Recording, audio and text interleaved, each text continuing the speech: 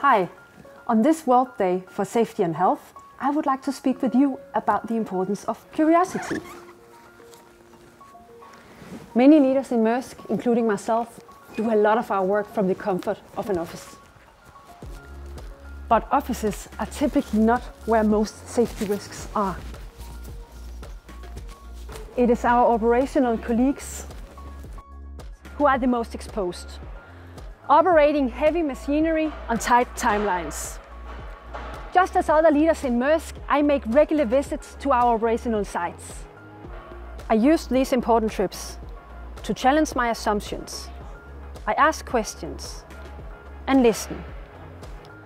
Not just nodding my head and smile, I mean really listen and learn.